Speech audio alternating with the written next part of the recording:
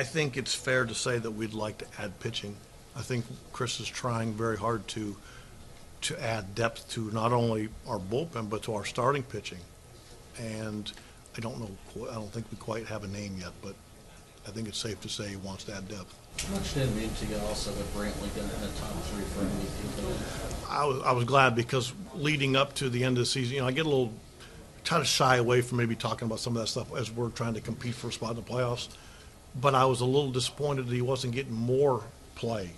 You start hearing about other guys in the league, and I'm like, man, why are they not talking about Brantley? Well, evidently they were. People must have been listening because that was pretty impressive where he ended up, and I thought it was very deserving. Have you talked to Swisher? How's Texted with him a lot. He continues to try to hit goals along the way. Every week or so there's something else he can do, or at a more intense pace. And I'll see him. I guess the first time I'll probably see him is at Tribe Fest. We're going to have to be very, not cautious, but very aware. Cognizant of the fact that he had knee surgery, and we want to give him a chance to be healthy so he can be productive. And we'll certainly keep an eye on him. But we've had Joe Kessler, I think, visit him twice, and James Quinlan, to try to make sure that what he's doing is appropriate, so he gives himself the best chance to be Swisher. He thinks that playing some outfield is easier.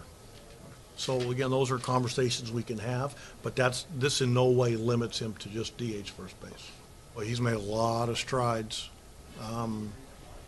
He's a very intellectual, a little bit different, maybe thinker than some other guys. We've tried to allow him to have space to have his thoughts and just share them with us so we understand, because we have one common goal, and that's for him to be the best pitcher he can be. And he's been really good about sharing stuff with Mickey, and understanding that we've tried to get him to command his fastball and work off of that. He redid his mechanics a year ago, and that took a while. But for a kid that isn't real big, he looks very durable.